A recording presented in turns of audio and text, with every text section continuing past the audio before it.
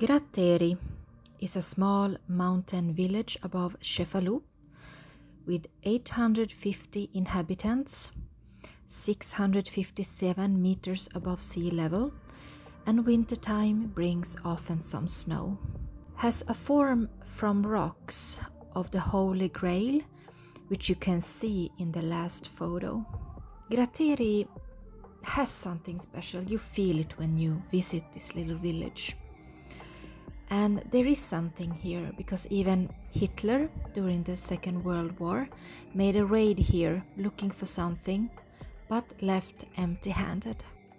This church was consecrated 1854 and dedicated to Saint San Michele Arcangelo, where it got its name. Above the entrance is written, "Come, you blessed of my Father, inherit the kingdom prepared for you since the foundation of the world." The church has only one priest and it's the only church open. Normans conquered Gratteri with a small troop, immediately started building the fort and several churches and planting a socio-economical system. And at the same time it became a multi-ethnical society.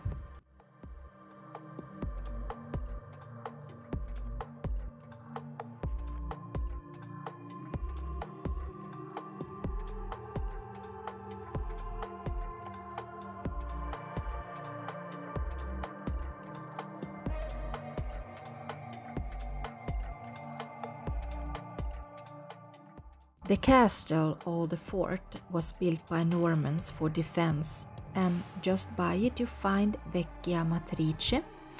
Was built first half of 1300 and has a little bit of a Mexican style.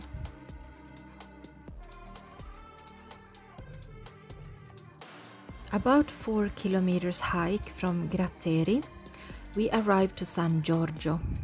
This place was built by Normans and got its name during a battle where an unknown knight on a white horse and shining weapons had a banner with a cross resembling Saint George. It became a sacred place.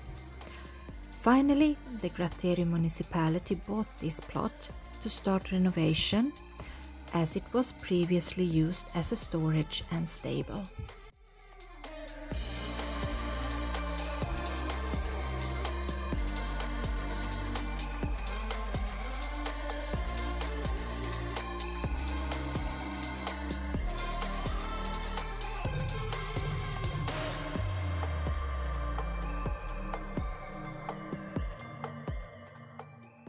We are coming back to Gratteri again because we still have the caves to discover.